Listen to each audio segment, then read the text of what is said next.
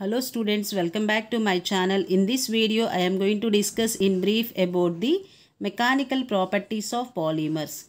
Polymers are the macromolecules and hence exhibits unique mechanical properties such as tensile strength, plasticity and elasticity. So here I am going to discuss in brief about the tensile strength, plasticity and elasticity. So initially moving to the tensile strength. Tensile strength is directly proportional to the molecular weight of the polymer.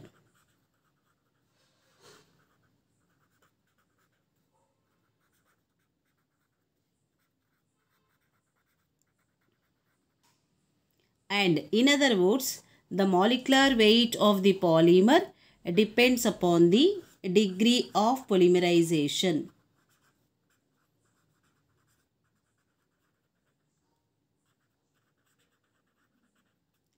Tensile strength means the load bearing capacity of the polymer.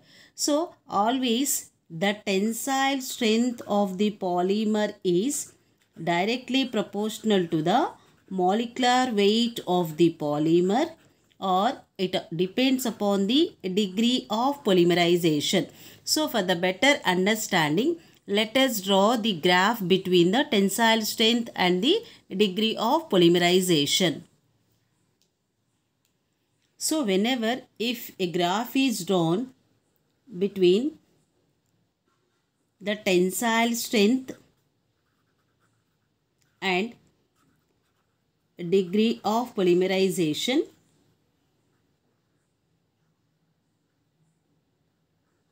the tensile strength of a polymer slowly increases with the increase in the degree of polymerization. So as the degree of polymerization increases, the tensile strength also increases. So in order to exhibit minimum tensile strength, a polymer is supposed to contain at least 150 to 200 atoms on the main chain of the polymer.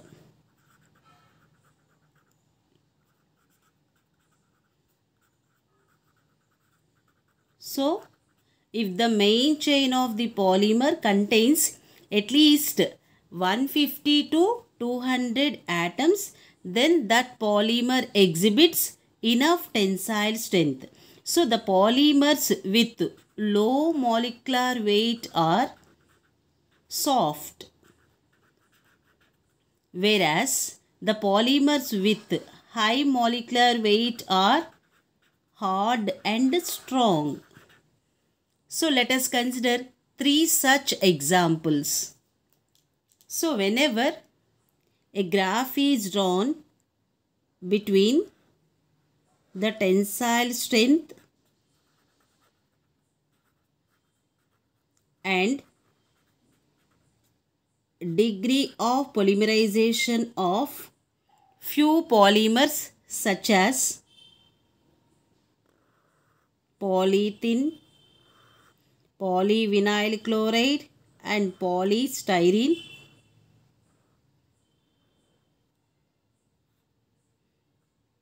So these are the curves of polyethylene, polyvinyl chloride and polystyrene. So from these curves, it is very clear that the tensile strength of polystyrene is greater than that of polyvinyl chloride, which is greater than that of polyethylene. So as the molecular weight of the polymer is high, they exhibits high tensile strength. So it is about the tensile strength of the polymers. So tensile strength is directly proportional to the molecular weight of the polymer. That means it is directly proportional to degree of polymerization. So as the molecular weight increases, the degree of polymerization also increases.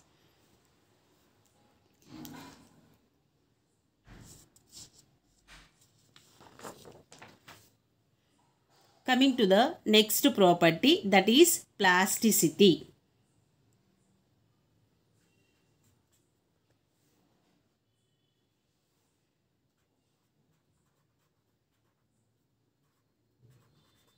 So plasticity means it is the ability of the polymer to regain its original structure.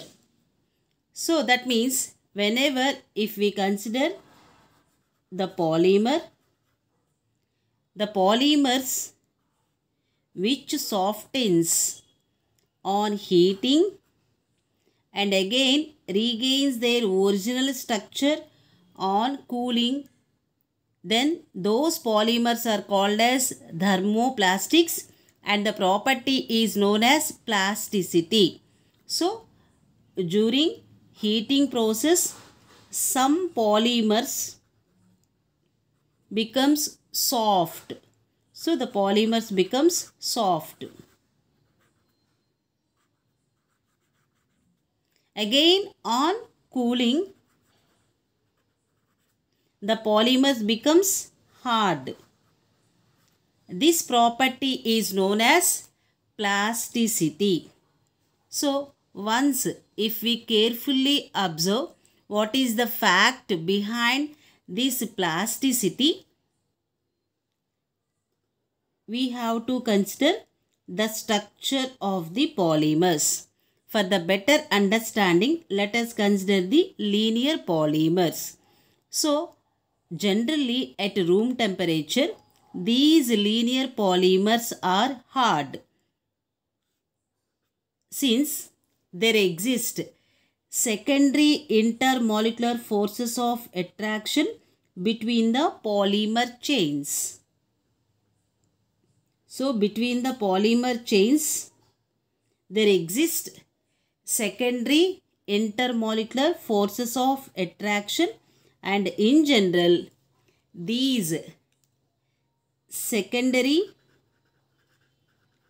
intermolecular forces are weak.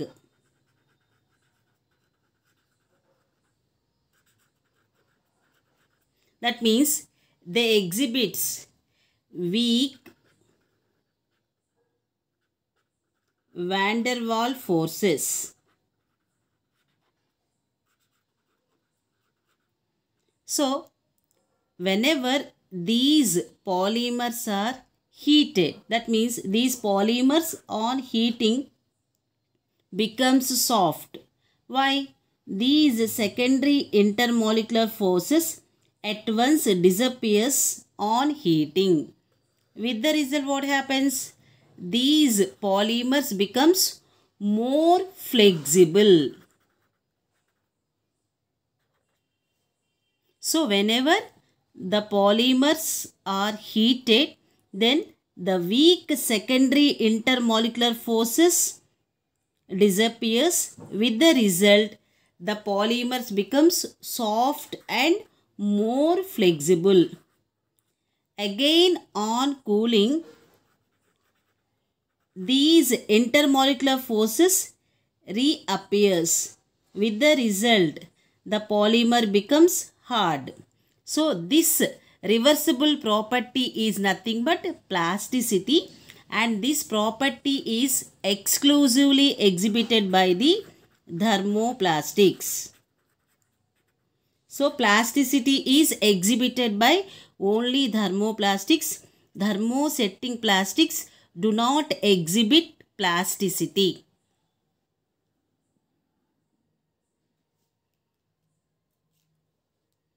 Third property is elasticity. Elasticity means it is the ability of the polymer to regain its original shape.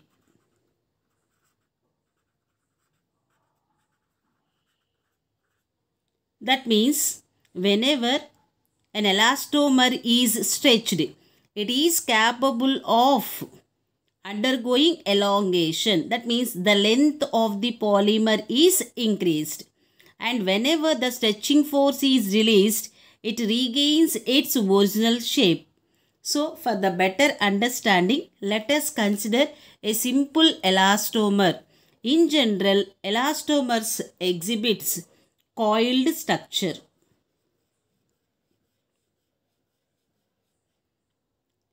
It is best example for an elastomer.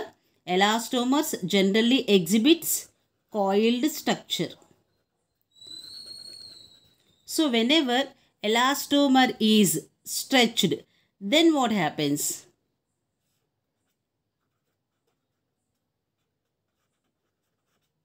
The length of the elastomer increases.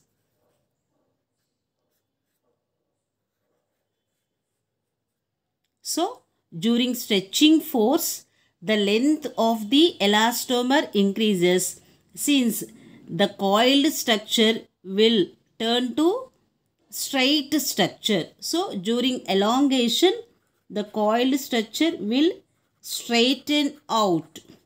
With the result, the length of the elastomer increases.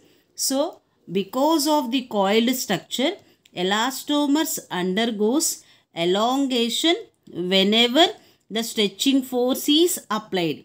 In a similar way, whenever the stretching force is released, then it will regain its original shape. And this property is nothing but elasticity, and the elasticity is exhibited by the elastomers. So coming to the good examples of elastomers, natural rubber, Buna S rubber, all these are good examples of elastomers and they exhibits elasticity.